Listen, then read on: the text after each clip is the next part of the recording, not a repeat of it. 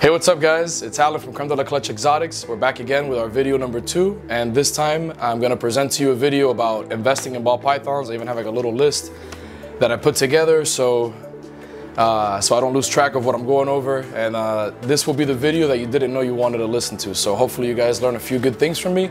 And if you have any questions, please comment below. I want to go into more in-depth videos of different investments and different projects and stuff like that. This is really more just like an overview from my standpoint, my mentality. There's a lot of videos out there from there's Billy Rose from Mutation Creation, you got Justin Kuboka, Tony Thomas, a few of these, Miguel Garcia from Always Evolving Pythons. These guys have all made videos and I put out some content regarding investing in ball pythons. And just to give you guys a different perspective and just like my point of view when it comes to investing in ball pythons, since I've been Series 6 licensed since I was 21 years old.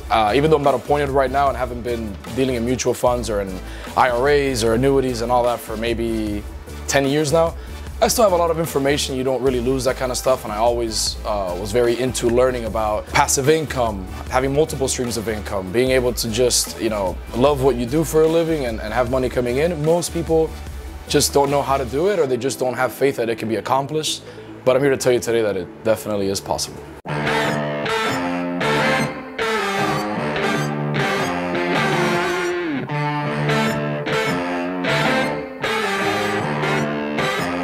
The first thing I'm going to talk to you guys about is different kinds of goals that people have when it comes to investing. You have to have that in mind. You can't just invest in something and not know, is this going to be something that I want to sell next month, next year, in 5 years, in 10 years? What's the purpose of the investment? Is it to grow your money? Is it to provide income for you later on in life? There's so many different parameters and so many different things that you have to consider when you're investing. And it's not just what you invest in, because even what you invest in, like if you invest in real estate, that has different, you could have a real estate investment that produces income. You could have a real estate investment that you could fix up and flip within a few months. So you could have a real estate investment that you buy, rent out for income, and then you flip. Ideally, that's one of the best investments. You buy something, property for, let's say 100 grand, you put 50 grand into it, you're able to rent it out, and the market shoots up and you sell the place for 300, 350,000. So you not only did you get income while you had the property, then you sold it at a high point. And then some people wait till the market goes down because the market's cyclical. So whenever the market goes back down, that's when they reinvest at a lower price. It doesn't make sense to buy something at the highest price. It makes sense to buy something when it's the lowest price. There's a lot of things out there where you can buy stuff at a garage sale for 50 bucks and sell it on eBay for 100 or 150. So that right there, as far as ROI is concerned, ROI is basically return on investment. If you invest $1,000 and you get $100 back, so let's say, and I'm breaking this down, guys, is a lot of people really don't know what 10% of 1,000 is. They don't even know what 10% out of 100 is. So if you think that this is real basic stuff, believe it or not, it's for a lot of people, it's not. So don't feel bad if you don't know it. Just humble yourself and learn.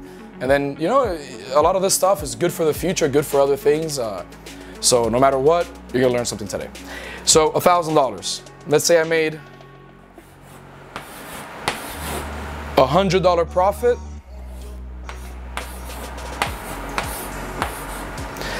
That's a 10% rate of return. Now you had a zero,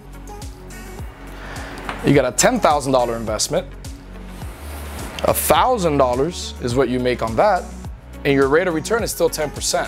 For the most part, mutual fund investments, and I'm kind of going off on a tangent here, I'll go back to my notes, is why I have my notes for sure, but for the most part, when we learned about mutual funds, back when I was getting my Series 6 license, we were taught that a good, reliable rate of return on a diversified mutual fund with, let's say, some really good blue chip stocks and not anything too crazy. You're looking at like General Electric, Walmart, Apple, companies that have been around for decades, companies that regularly pay dividends, companies that you can count on. That, yeah, you could always have one company, something happen to a company in a mutual fund, but for the most part, if you have 200 of the largest companies in the world and they all go bankrupt, trust me, we're gonna have a lot more problems than then your mutual fund or your 401k losing money. We're probably in a new, like, who knows, like that would be like a global recession or of magnitude. And it's just not gonna happen. So guys, to go back to what I was talking about when it comes to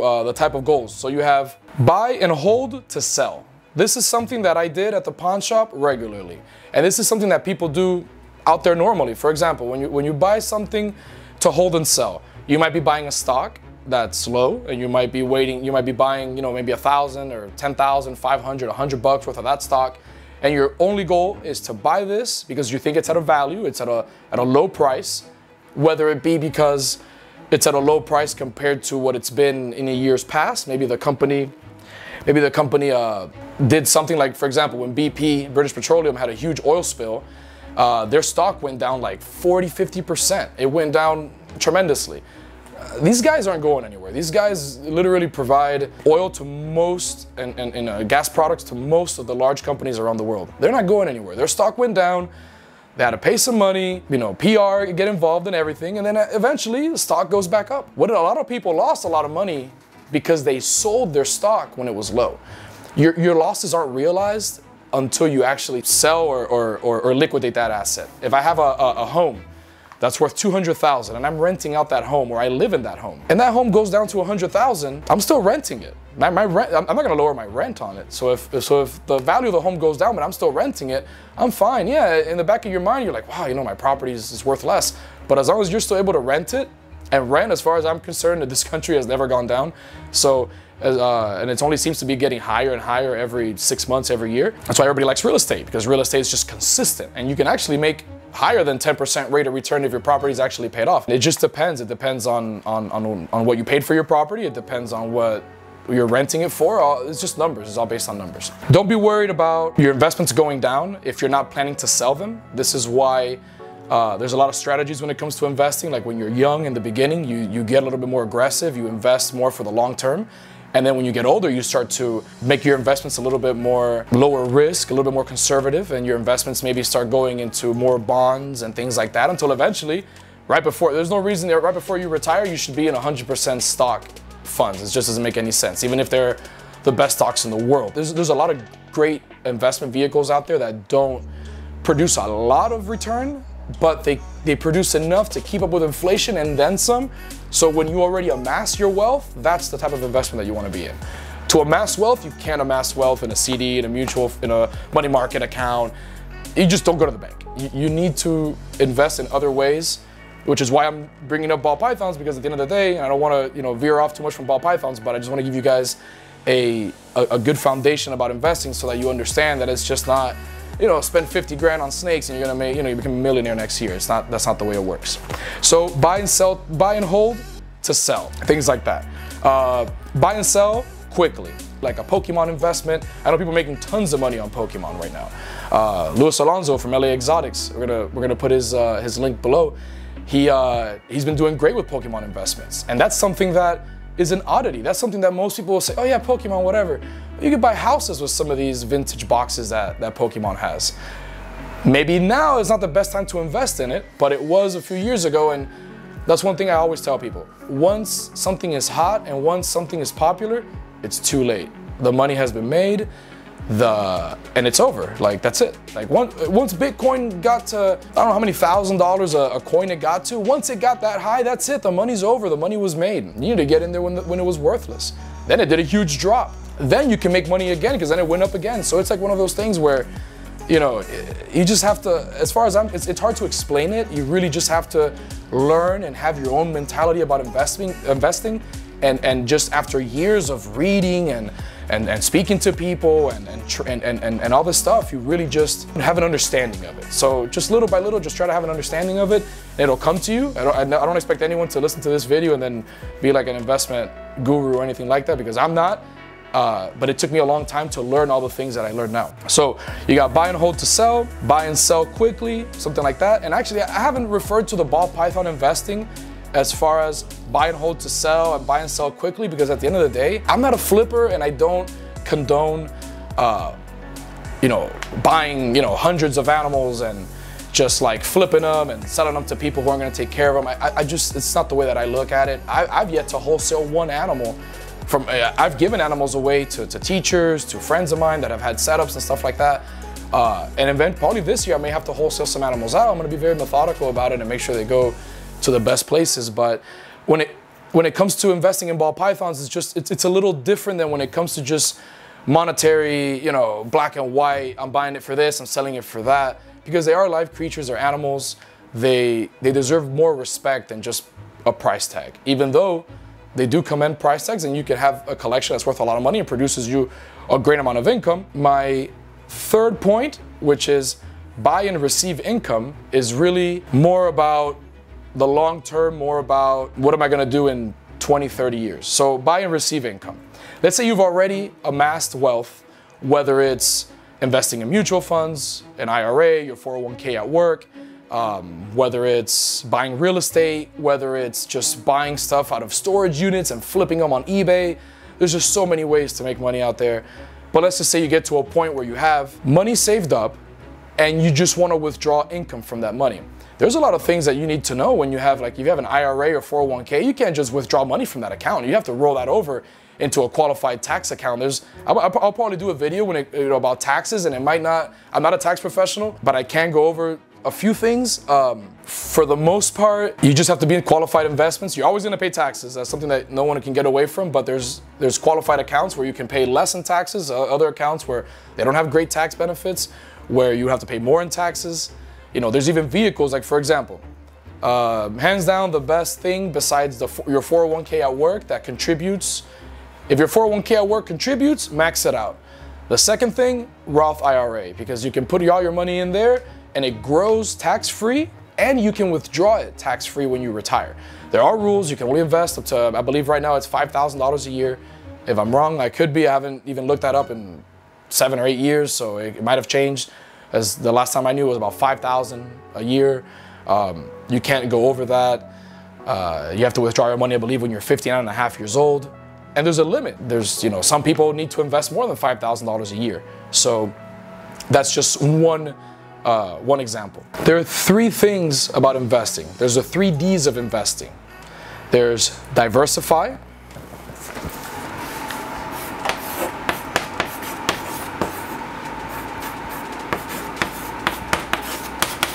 discipline,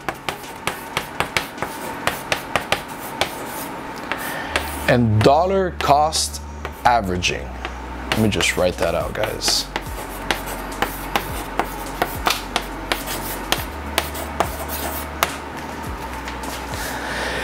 Plain and simple, diversification means that you don't put all your eggs in one basket, which is why I love ball pythons, because I could have, you know, 40 grand in a mutual fund, I can have 100 grand in snakes, I can have $100,000 in a duplex property that I rent out. And if the ball python market, which it hasn't, but if for whatever reason I just can't sell snakes, I have other investments that are still producing me money.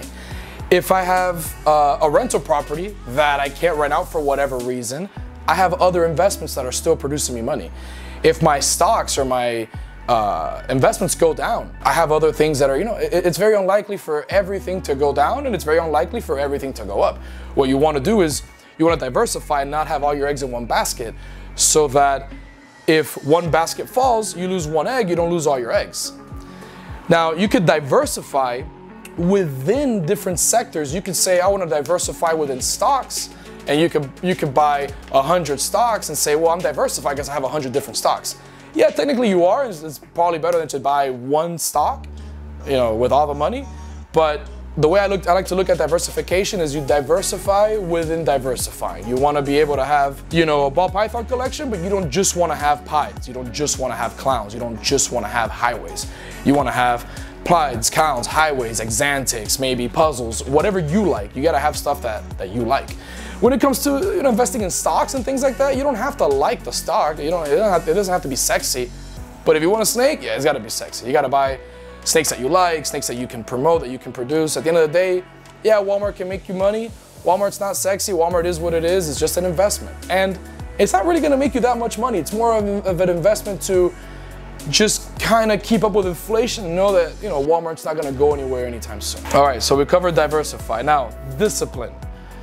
That's the most important thing that I've noticed for most people. There's no discipline when it comes to investing in stocks. You want to buy a stock today. Some people want to buy a stock today for 20 bucks and then expect it to go up to 50 bucks in a week. And if it doesn't, they get frustrated, and what they end up doing is they end up selling the stock for less than what they bought it for. Then after the penalties, they end up losing money on the whole transaction. They're like, oh, investing, there's no money in investing. Or people, invest money into a ball python project. When it comes to ball python projects, you have to see your projects through. You can't just, breed, for example, say you're getting into a new project right now and you buy yourself a spot nose, for a perfect example. You buy a spot nose ball python. You breed it to a handful of animals and you make a few, cool looking things, but nothing out of this world. So you give up on the project, you sell your animals. I'm not doing anything with this. And then someone like the late, Ben Rennick comes out with a spot nose clown. What does that do? Blows up the spot nose market. So that's basically, you can look at spot nose as a stock that was low, and then something great is created with it, and that stock of that particular animal goes up. There's nothing, Justin Kuboka, he's I always refer to him, but he's one of the best, and so is Aussie Boys. They're one of the best at being able to add value to genes that have already been in the market for years. Some of these genes have been around for 20 years, and these guys are creating new things that are just giving life and then creating this momentum and this stuff, and it's a beautiful thing. But you have to be disciplined. You have to understand that if you're investing in something, if it's a long-term investment, it's a long-term investment. If it's a short-term investment, it's a short-term investment. When you start mixing things up and start getting things confused is when you start losing money. You can get lucky. People get lucky all the time. But discipline is very important. Discipline on your stocks, discipline with your projects, and things like that. I'm not talking about discipline when it comes to, making sure your snakes are clean and making sure you wake up early. That's something else. This is yeah, that's a whole other video, man. I'll have my mom make a video for you guys on waking up early and doing your laundry. So dollar cost average. And I hope you guys give a special shout out to my son Skyler. He let me borrow his little Crayola thing so that I can just do some stuff for you guys. So give Skyler a little shout out there. All right, guys, a few things that I want to talk to you about. Just a few points. For example, losses are not realized until assets are liquidated. That's something that I mentioned earlier. So don't think that because your asset goes down, whether it's your mutual fund, your real estate property, or anything, like even if you buy, for example, the banana ball python. I'm gonna give you guys an example right now. We'll give you some math. Banana ball python. When the bananas came out, there were people that paid $100,000 for these snakes.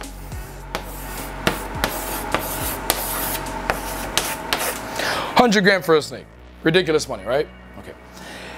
Over the years, this snake has gone down in value little by little to the point where I would say, I don't know how many years it's been since this animal came to the market. Let's just say 15 years or something like that. Maybe it's only 10. Honestly, I really 100% don't know at this moment. Right now, you could buy these $100,000 snake about a decade ago. You could buy these guys for 150 bucks a piece right now.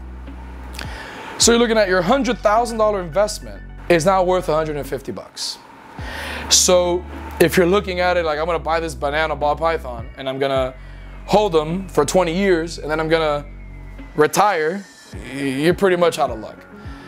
That's not the way investing in ball pythons works. When you look at something like a banana ball python, which is an incomplete dominant mutation, which we all know it's a lot easier to create incomplete dominant mutations than it is to create visual recessive mutations, which is, the market understands that now, and people are focusing more on recessives, double recessives, triple recessives, also incomplete dominance, but incomplete dominance by themselves without any recessives attached are not bringing in that big money, because people realized these animals are too easily duplicated. So my investment is not very secure.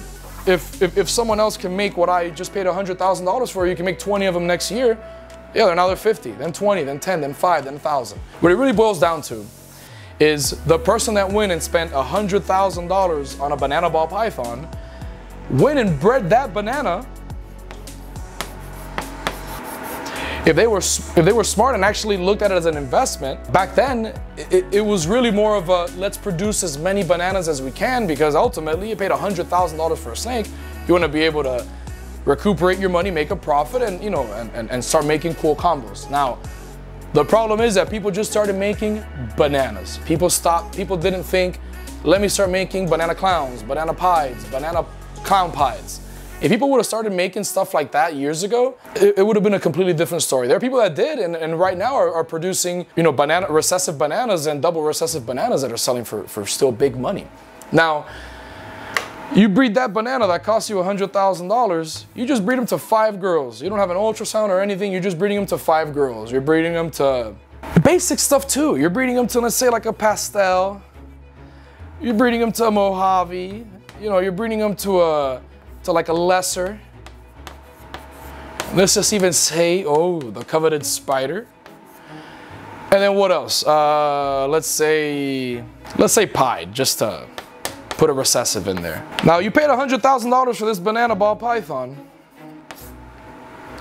You bred them to all these girls, and then next year, your banana ball python is worth half, $50,000. Anybody who's investing and their investment goes down 50%, is taking a crap, taking a huge, honestly guys, you know, pardon my French. If you bred him to 5 females and you only got a couple of them to go, the pie didn't go, the Mojave didn't go, let's just say the pastel, the lesser, and the spider went.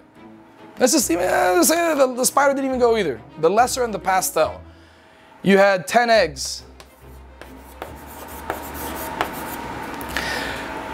Incomplete dominant, your chances of reproducing bananas, reproducing pastels and lessers is all 50%.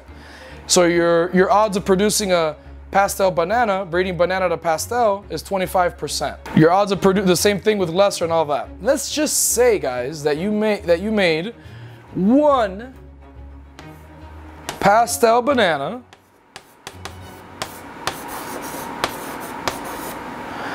and 1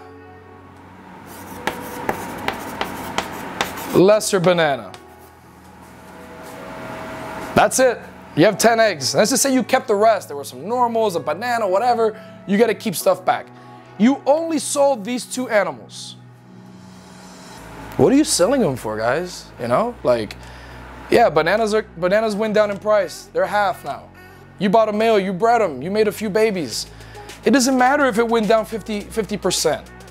You're selling a pastel banana for probably, even if you just sold it for 50 grand, you already recuperated half of the money from your banana from last year. Then guess what? Lesser banana? Let's say another 50 grand. You just paid off your $100,000 investment after 1 year. There's money in everything.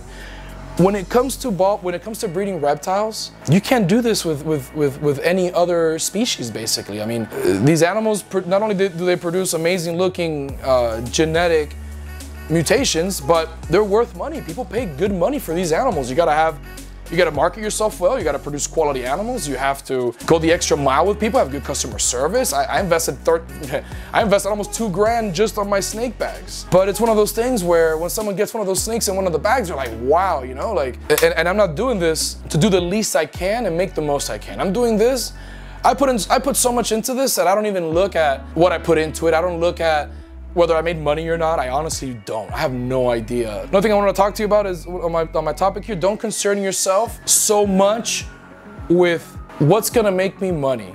Focus more on doing all the right things that you know have to be done, because then the money's gonna come, the business is gonna come. Don't look at it as, how can I get people to spend money with me? No, look at it as, what's the best version of myself and what's the best version of my company, and what's the type of person that I want to spend money with and that I want to, you know, look and see. And if I see someone that's doing great things in the hobby, I might copy a few things that they're doing. Nothing wrong with that, you know.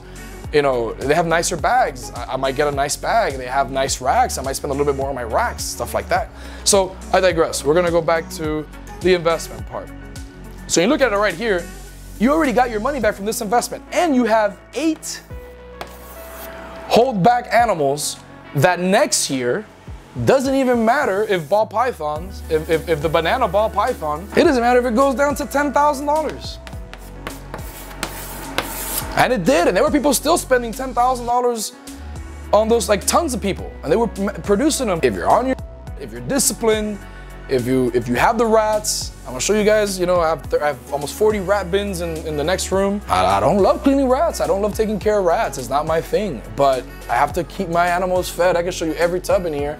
Every girl that I've been breeding is massive. They're excellent body weight. Be proud of yourself. Have a little bit of pride in what you're doing, you know? They say the bananas go down to 10 grand. Who cares? You literally have 8 holdbacks that are adults now that you could sell or you could breed. You could even if you sold bananas for $5,000, $10,000, or even some really nice combos for $15,000, you make a banana pies and banana clowns and stuff like that. Back then, when bananas were 10 grand, I guarantee you made a banana pie or banana clown. People weren't making them back then though. You made one back then, you're gonna sell the animal for tens of thousands of dollars. It's just the way you look at it. Now, you buy that banana for 100 grand, you don't breed them to anybody, or you just breed them to 3 female normals, you're not the type of person that should have spent $100,000 on a ball python if you don't have the right females to breed it to.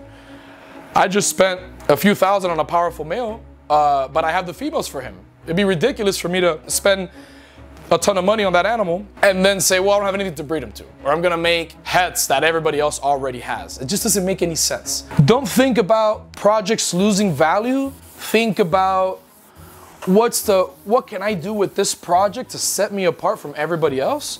And what can I do with this project to ultimately increase the value on it? Like right now I'm strong on the blackhead clown stuff. I bought a female, 1,200 gram, a little over 2 years old, from Ralph Davis a few years ago. I bred her to a leopard spot nose head clown male. That group of animals that I bought, I actually spent $15,000 on 6 animals. For a lot of people, that isn't a lot of money in the ball python world. It's like, oh, 15 grand, I bought 1 animal for that.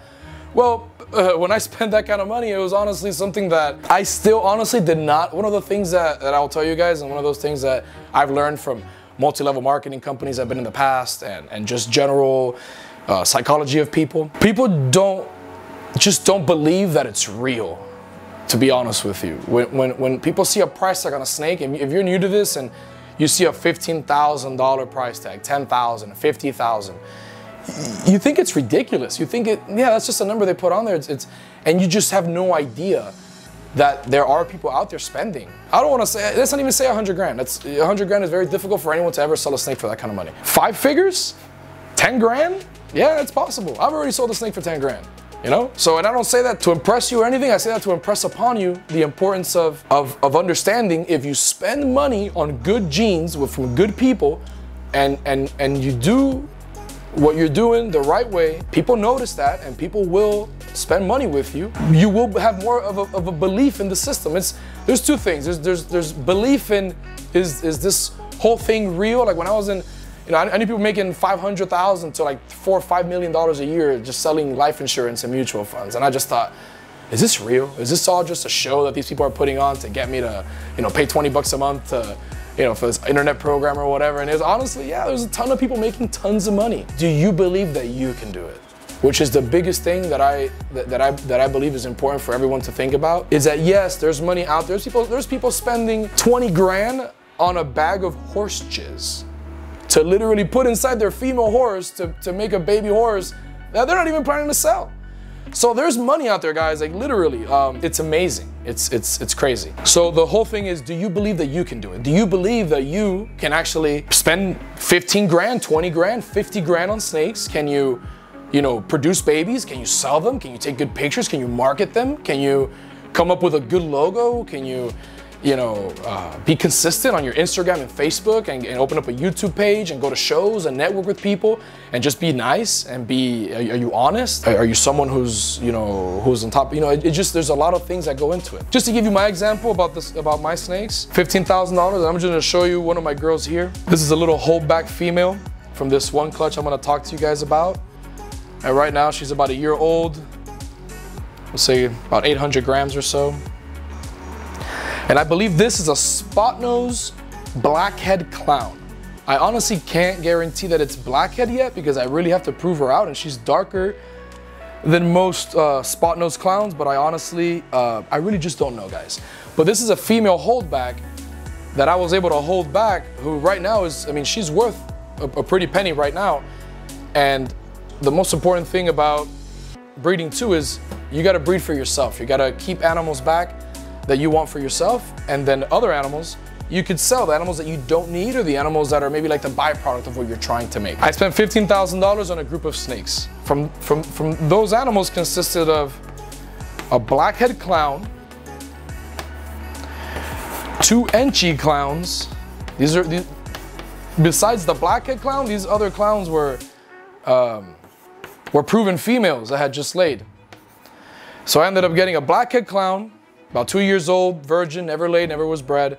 2 Enchi clowns, proven breeder females, and 3 regular clown girls. Then also I picked up a Leo spot nose het clown from Luis Alonso. I got these girls from Ralph Davis, and I got that male from Luis Alonso. And my goal was to breed him to all those girls and start off a clown project. I always said that I never wanted to make this about the money, and I'm still holding true to that to this day, and I will always be that way. I'm never gonna do a pairing thinking of how much money it's gonna produce me. I do a pairing thinking of what kind of cool shit can I make with this. Because no matter what, you do the right thing, guys, you make the right pairings, you have good genes and you have good stuff, you're gonna make the money. It's about do it for the right reasons, because the money isn't gonna keep you in the hobby long term. It ain't gonna keep you in anything. It's more beautiful when you can when you're thinking about stuff for every reason besides what it costs, the monetary value of things. I bred all those animals together. Long story short, I ended up producing a 2 Leo blackhead clowns. I made an Enchi spot nose clown. I made that spot nose possible blackhead clown. I made a leopard blackhead het clown. I made leopard clowns, spot nose clowns. I made beautiful, I made a Batman. I only made 1 Batman from all those females. I was just able to get 1 Batman. But I sold that Batman for $3,500 as a hatchling. You know, and then the other animals that I sold, I was able to sell 4 animals and pay for my entire group of breeding stock that I bought just maybe like a year and a half before. Guys, it's amazing. I was able to pay off my investment in 1 year. Let's say a year and a half. I was able to pay off my investment in a year and a half. I was able to hold back a couple females and a couple males. I was able to breed and have gravid girls from one of those leopard blackhead clown males. I was able to sell one to somebody in the hobby that has a small boutique collection similar to mine. That's, you know, a very cool guy. Shout out to Barry. And I was able to keep a few animals back for the future. So the best of both worlds. I made money. I kept animals that I liked. I made contacts in the hobby. And the biggest thing, I created a belief system for myself, knowing that if you do the right things, people notice it, people will spend money with you. You know, it feels good when people talk to you. They say, hey, I know you, aren't you this guy, man? Your snakes look so nice on their displays. Oh man, I love your pictures. Oh, you know, your blackheads are nicer than so many other, you know, blackheads that I see out there. Or your citrus pastel line is so beautiful, your highways. I love that, guys. No one's giving me, they're just giving me comments, and I love it. I love hearing, you know, you're doing good stuff, your animals are nice, you know, I like your marketing, I like your name, Creme de la Clutch. Like, I came up with that name, and I love it. It's just something that I feel so proudly about. So whenever you come up with your name, come up with something catchy, something that you like, something you can live with and that you don't want to change in the future. Marketing yourself and marketing your snakes, branding, detail your listings. Okay. Detailed listings, this is an investment topic, but guys, if you're putting up a snake for sale for a few $1,000s, write a description about it. You know, don't just put a picture of one picture. You have a premium Morph Market account and you have 5 pictures available, yet you take one crappy picture, you have $4,000 snake, don't write the pairing, don't write anything about it. Honestly, like, I don't know, like, just, that's when it comes to putting pride into what you're doing. Write a description.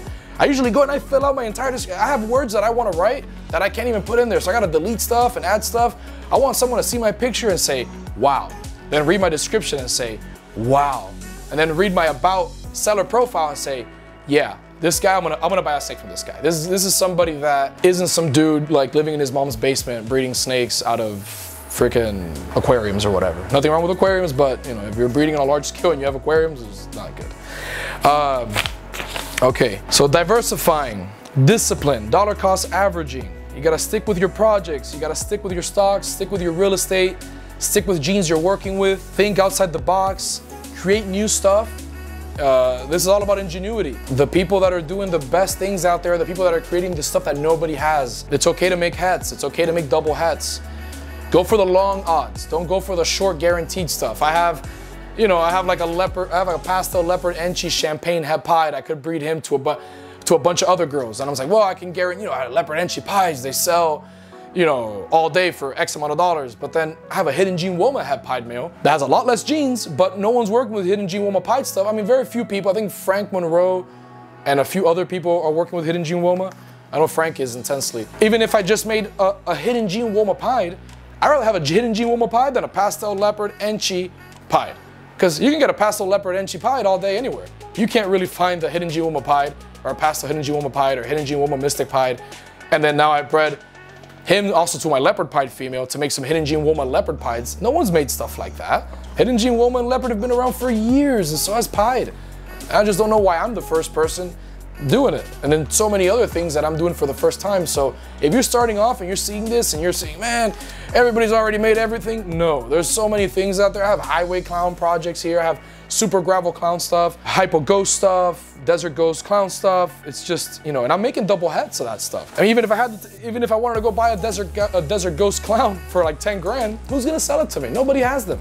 When they go out for sale and someone puts 10 grand, there's people that are waiting to snatch them up, like Bob Vu, shout out to Bob Vu, from Bob's Balls. And it's funny because someone from Europe posted 2 of those Desert Ghost clown combos for like 20 grand, and so many people laughed at them. Not knowing that there's people in this hobby with deep pockets that are just waiting to buy Desert Ghost clown combos. That's an investment, 20 grand, give me those 2, give me that pair right now. I'll breed my most stellar male to the female, maybe make some visual clowns, het desert ghost, and then with like blackhead and leopard and yellow belly and gravel and champagne and all kinds of stuff. Guys, it's just there's so much to do. Find your niche, find your market, find what you love, either the dark side or the light side or both. I'm starting to kind of go to the dark side a little bit, but I have a lot of light projects that I really like too, and there's nothing wrong with that. There's the projects I don't have. I don't have albino, I don't have exantic. It's okay because I have a limited space and I don't want to work with everything. I'd rather be very well known for clowns or highway clowns or something like that instead of and yeah, he has everything, When you go to someone like John Dog, from JD Constrictors, he's got black and white table. It's all like SK Exantic. It's beautiful. When you say SK Exantic, you think of him. That's just, he's marketed himself in the way where he's more SK Exantic than the snake keepers are, So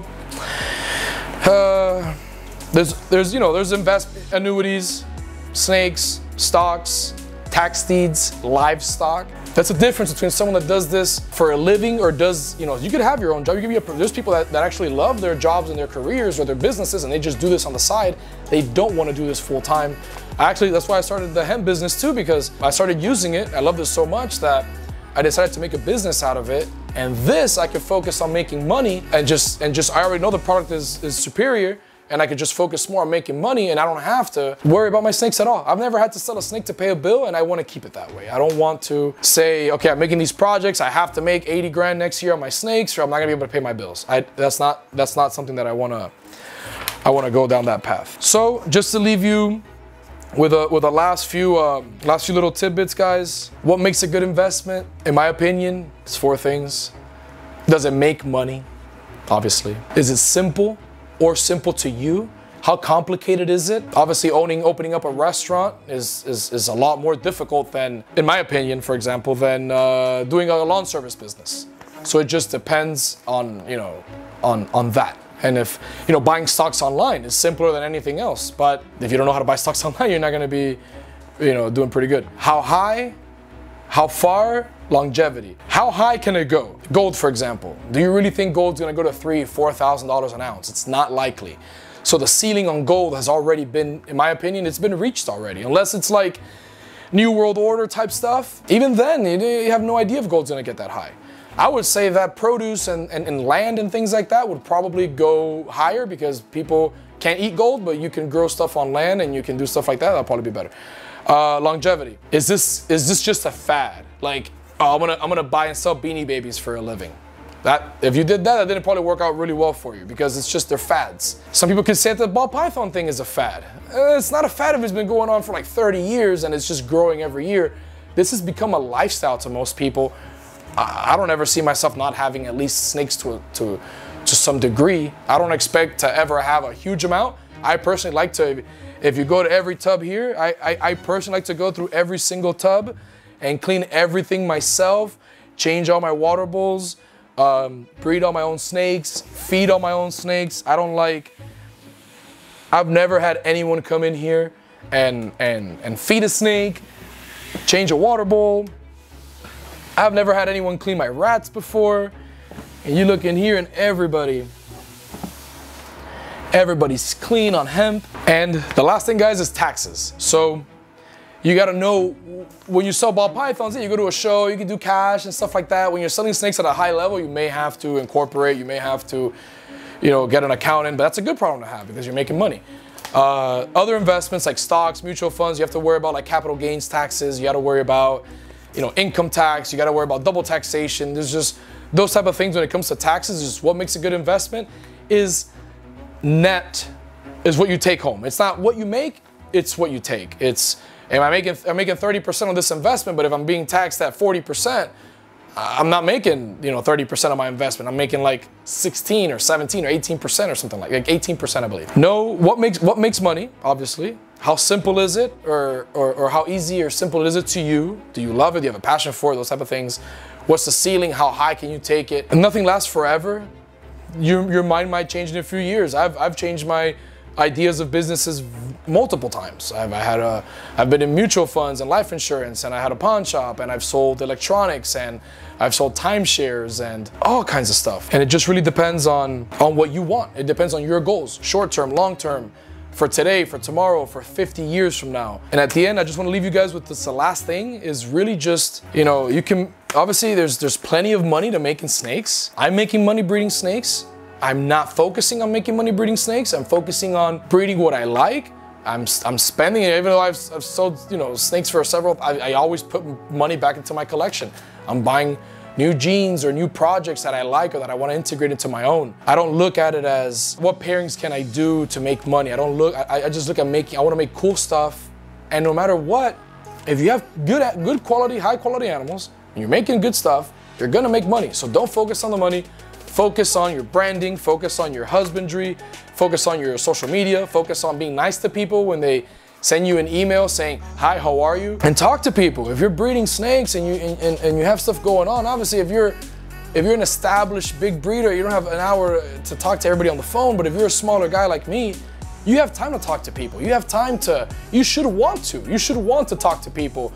You should want to build relationships and learn from people that are in the hobby, you know? The other day I spent a good amount of time the other day with somebody I'd never spoken to on the phone, who's been in this hobby for a long time. And it was an amazing experience. I was able to learn a lot. It was somebody that I've seen him sell snakes for years. And he ended up buying a snake for me. He ended up buying the most expensive snake I've ever sold. And that was a goal that I had for 2021, and I accomplished it in 2020, before even 2021. But it's been a goal of mine since like last year. It's been, I want to make a snake that somebody that I consider a big dog in this business will call me or reach out to me and say, hey man, like, I want that snake. I gave it to him at a better price than I had it listed for, not by a whole lot, but a little bit better. Honestly, I just told him, look man, I'm just happy that you're just calling me and want an animal from me, because that to me just means, it means a lot. It's like you have a catering business and you have somebody who could call anybody and buy and do their catering for them, but they want you to do it because they like what you're doing. They can spend their money with anybody. Trust me, if you got 10 grand to spend on a snake, you can spend it with a lot of people that are not me. You can spend it with a lot of people that have been here for many years and all that kind of stuff. But you know, at the end of the day, I'm doing all the right things, and he mentioned that he likes certain things about how I do things, and I really just, I do it all from the heart. How he Cuban say, no tengo pelo en la lengua, I don't have any hair on my tongue, so I just, everything that I say is just, it comes from the heart, which can get you in trouble sometimes, so don't always do that. But I pretty much just say how it is, and I just give my own perspective, my own points of views. I went back when I was investment licensed, and I went back to my old high school, and I was able to retire. If anybody out there knows who he is, you know, big shout out to Dan Fairchild. I was able to go back to my old high school and was able to retire my old economics teacher, who was an economics teacher, and he didn't know a lot about mutual funds, a lot about how the market worked. I was able to go in there, able to retire him from the FRS, the Florida Retirement System, because I was able to give him options he didn't have before. We made him a ton of money in the stock market in the end of 2008. It's just a beautiful story. I wonder, one of these days I'm gonna interview him. We're gonna go over some of the stuff that he did and some of the stuff so you guys can see over like a 15-year period what someone can do. Even someone that had a career doing something else for 35 years literally started doing a whole nother career out of nowhere, making more money than he could ever imagine. Guys, I hope you really liked the video. If you have any questions, please comment. If there's anything you want me to go more into depth into, there's, you know, I had a lot of stuff written down, and I go off on a lot of tangents because I have a lot of anxiety, so I end up going into a lot of things that I think I want to cover, and then I forget to go back, so you kind of bear with me a little bit. And if there's anything that you want me to go over, just write me a comment, let me know. I can break stuff down a little bit more and just things like that, and I will be disclosing more stuff in the future, more investment related things with snakes and with maybe like rodent breeding, and I've done a lot of math with rodent breeding. Maybe eventually I might just get a huge building and do a large rodent facility to breed here in Florida, because there's a lack of rodents. Rodents are not available right now, so that's a big business.